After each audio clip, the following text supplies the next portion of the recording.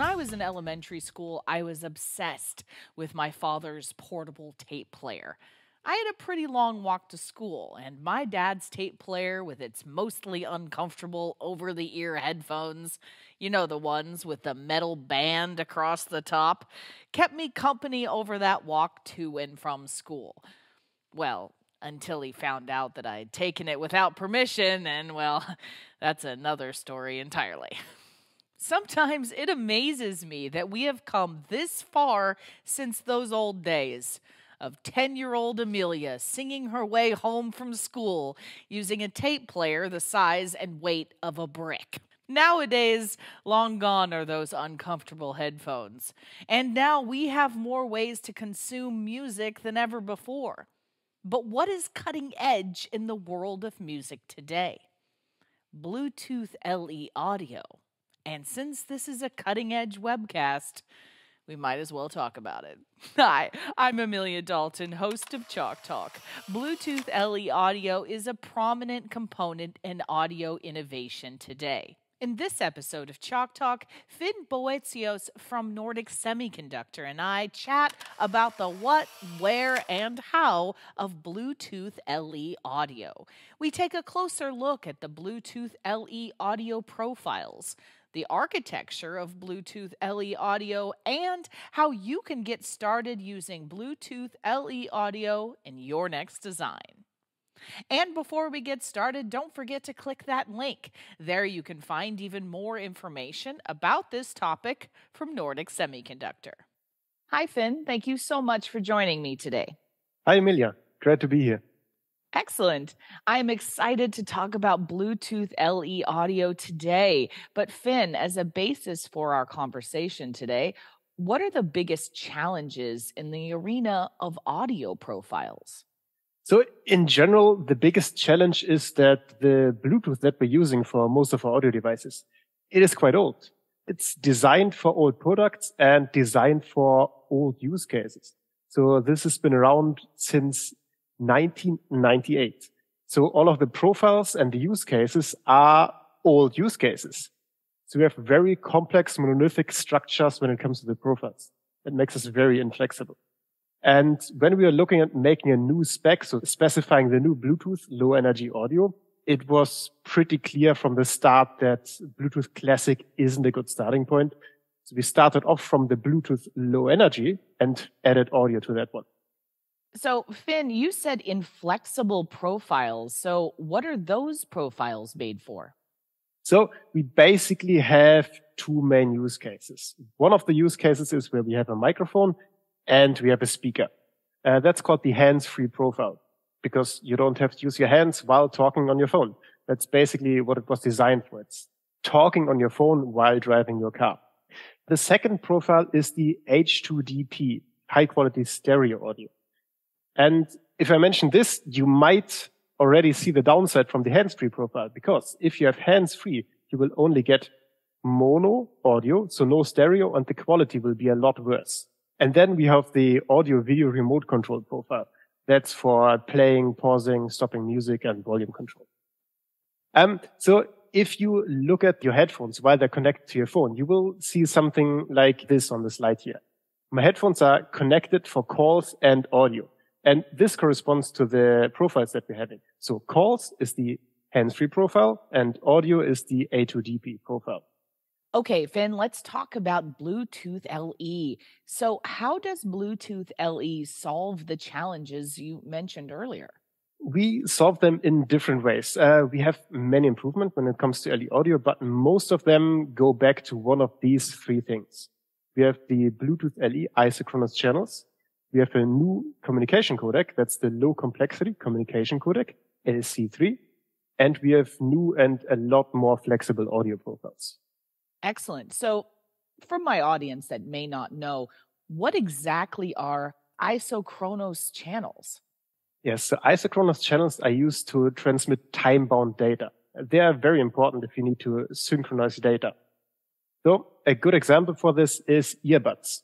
One of the really big challenges when it came to classic audio was to actually make earbuds, because the way classic audio works is you can transmit a stereo stream. You cannot transmit two mono streams. So a device can only connect to one other device. So in this case, you would basically cheat. You would connect your phone to one of the earbuds, send a stereo stream that would transfer it into two mono streams and transfer one of those streams to the other earbud. You will probably be able to tell that this is a lot of effort. And one of the really bad things is one of those earbuds is going to consume a lot more power than the other one. When it comes to LE audio, you can use isochronous channels. So you will have two different streams, one for each earbud, and those will be very accurately timed. So you can get the same data, or you can get the audio data from left and right ear at the same time. That's really important because basically the way your brain tells from which direction a sound comes is the delay between when the sound arrives in the left or the right earbud. So if you mess this up even a tiny bit, it seems like the sound is coming from a direction it's not supposed to come to. So this is why isochronous channels are so important, because you can get the timing information at the exact correct time. That's really cool. Now, Finn, you also mentioned low complexity communication codec, or LC3. Can you explain that a bit more? Yes. So for classic audio, the codec that's been used is the SBC, the low complexity subband codec. And that worked well for a long time. The main problem with it is the focus was on low computing power and not on low data being sent. So it was made for old hardware where the main problem was you didn't have enough computing power on the hardware. And with the LC3, we have a lot more processing power in newer chips, right? Because it's been 20 years. So when the LC3 was developed, that was done by the Fraunhofer Institute in Germany, they spent a lot of time to optimize the D and N coding on the codec. So if you compare it to the SBC, you will get vastly improved audio quality compared to the SBC. This means if you're using about half the data rate, you will still be able to get a lot better audio quality. If you look at the graph we have here, you can see listening test score. So we basically took a sample of audio and let people vote on how good the audio quality is. And they got to vote on a score from 0 to 5. And even the uncompressed audio, which was obviously also a part of this test, didn't rank 5 out of 5 because nobody was told which the uncompressed audio was. So you'll see the LC3 is pretty close to perfect when it comes to audio quality. And it has a really good performance even at lower data rate. So even at 160 kilobytes per second, it performs a lot better than the SBC at 345 kilobytes per second. And then you can also vary a lot in sample rate and in data rate, which also allowed you to save a lot more power. So, Finn, how are these new profiles better? You mentioned the old ones were monolithic and inflexible. Yes. So with the old profile, you basically had the option to choose between one of two when it comes to how you want to transmit your audio. You could either choose high quality stereo audio, or you could choose relatively crappy audio, but were able to use your mic. Now we have a lot more variation. So we have these top level profiles, which basically are application level profiles. It tells you what application is running. So you can choose between the telephony and media access profile, between the hearing accessory profile and public broadcast profile. That's the TMAP, HAP, and PBP on the top. Most of the basic audio features are in the basic audio profile, as the name suggests. Then we have the media profile, which is basically the playing, pausing, and so on. We have phone profiles for receiving and ending calls or putting somebody on hold. Then, very importantly, we have coordination profiles. So let's say you have your earbuds again and you want to lower the volume. You want to have this volume adjustment happen at the exact same time on both of the earbuds. And then you have microphone control settings and volume control. Okay, so how is this LE audio put together? Can you discuss the architecture a bit? Yes. So there's basically multiple things happening at once. We have the audio data plane, which handles the audio stream. So you will have uncompressed audio data that is going into the LC3 codec for D or N coding. And then this goes into an isochronous channel and to the phone or to the earbud. And next to that, basically on a different pane, is the control plane, which is the get and gap Bluetooth host that goes through the ACL channel. And the really interesting thing about this is you'll have the control and the audio not on the same pane. So if you're not using the audio, you don't have to keep the stream open. So you will save a lot of bandwidth again, and you can save a lot of energy by just having the control pane open. And at the point where you want to use your audio, that stream is already open. So it's a lot faster and saves a lot more energy compared to the classic audio variant. Excellent. Now, earbuds are a good example of LE audio profiles, right? What does the architecture look like in this practice? Here we have an example of a phone being connected to earbuds. So what would happen is you would have the asynchronous connected oriented logical transport, which is the ACL. That would be connected to one of the earbuds. And at the time where you have an audio stream, you would use the connected isochronous stream to transfer the audio data. And the same would happen for the other earbud. So you would actually have 4 different streams happening at the same time. You'd have the normal Bluetooth LE connections to every earbud, and every earbud would have its own mono audio stream. And obviously the phone has to know that these earbuds belong together. So they would be grouped as a connected isochronous group, which means the phone can treat them as one device, basically. So we also need to talk about broadcast audio as well, right? Can you explain this kind of application in terms of LE audio? Yes, broadcast audio is actually a really interesting use case, because with classic audio, obviously the only thing you could do was a one-to-one connection. Broadcast audio allows you to broadcast the connection. It basically works like extended advertising when it comes to Bluetooth, which means you have an unlimited number of devices you can broadcast to. This can, for example, be location-based audio sharing. It can also replace induction loops you would have. Induction loops are basically one giant copper wire that goes through a room. Let's say if you have a public space where you want to enable hearing impaired people to listen to the same audio as everybody else, you would have these audio induction loops. This can be really easily replaced with one LE audio broadcaster. Another really nice example of broadcast audio would just be, I can share the audio I'm listening to with a friend of mine who's sitting next to me. That would also work as broadcast, and we would get the same information at the same time. We could even switch it up and have me watching that in English and my friend watching it in his native language. That's super cool. Now, Finn, I've also heard about Auracast. So what about this kind of broadcast? Yes, Auracast is the brand name for when you want to use broadcast audio for LE audio. It has some special requirements, and it has an official marking, so to say. So you can look out for these Auracast symbols that will basically tell you, if it's on a device, that device can do Bluetooth LE audio, which is in and of itself amazing, because that basically means you have better audio quality and about half the power consumption. So that's a good sign. But it also means it's able to connect to other Auracast devices. And these can be, for example, TVs. So you can broadcast the audio from a TV. When you look at the slogans that you're probably going to see connected to Auracast, that's going to be first, share your audio. That's the application I mentioned before. So I can share the audio, for example, from my phone or from my TV at home with somebody close by on their headset.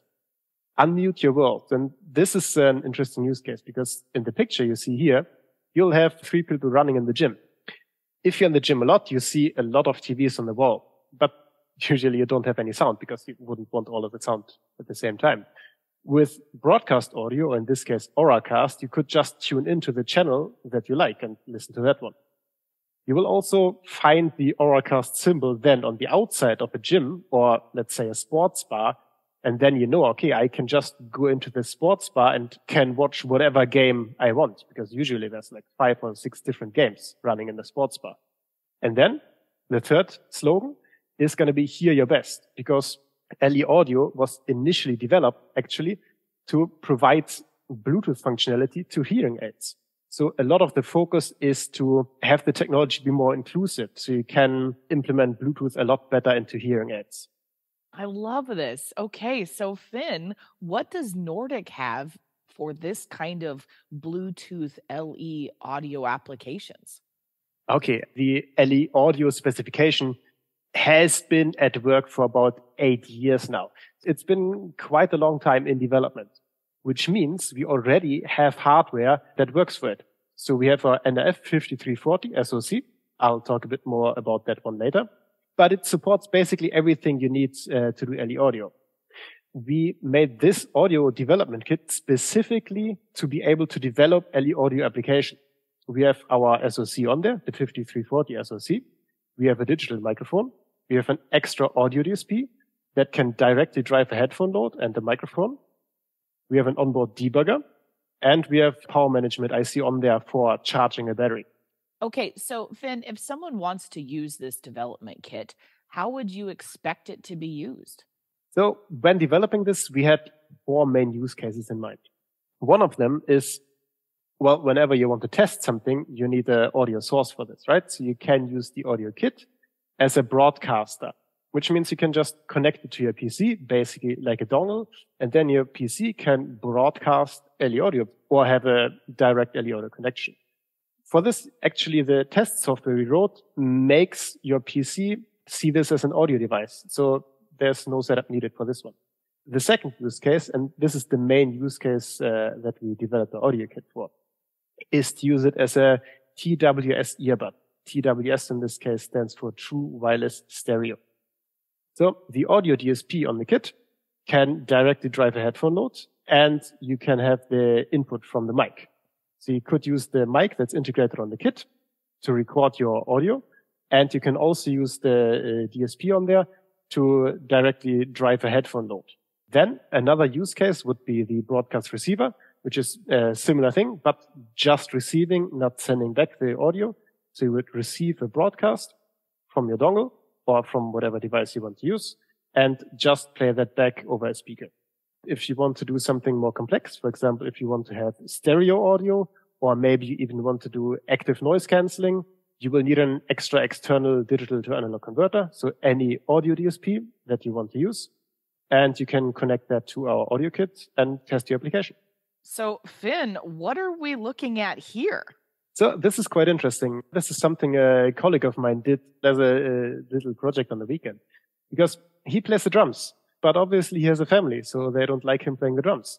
So what he did is he took 2 of our audio DKs and used them to connect his electronic drum set to his headphones. And this is where you can really see the latency when it comes to audio connections, because you expect the sound to come exactly when you hit the drum. And with LE audio being very low latency, this actually worked. So he was very happy about this new invention. Okay, so Finn, if I was going to use the NRF 5340 in an LE application, what would it look like? Okay, so here we have 3 different examples on the slide. One of them would be to use it as a speaker. So you would take the 5340, you could have the codec running on the main processor, and you would have Bluetooth running on the ultra low power network processor. You could connect this to an audio DSP. In this case, the one you see here is an analog devices one that's supported in Zephyr. If you want to run it as an earbud, it would be similar. So you would have a microphone connected to it this time. You would use the Cirrus Logic audio DSP that we have on the board and could then directly drive your headphone load. If you want to do something more advanced, like an active noise canceling earbud, you would need a higher end audio DSP that can take multiple microphone inputs, and then you can run the noise canceling logarithms on the application processor. Okay, so what kind of benefits does the NRF 5340 bring to the table? Okay, so here you can see a block diagram of the 5340. On the right, you can see our network processor. The interesting thing about this one is it runs at a bit lower frequency and is really power efficient. So when you do an audio stream, your radio is on a lot of the time. So you really want that part to run on as little power as possible. And this is where this network processor really shines. On the application processor is also an M33 Cortex processor, but it runs at twice the frequency. So it's a lot more powerful. So you can run an extra application on here.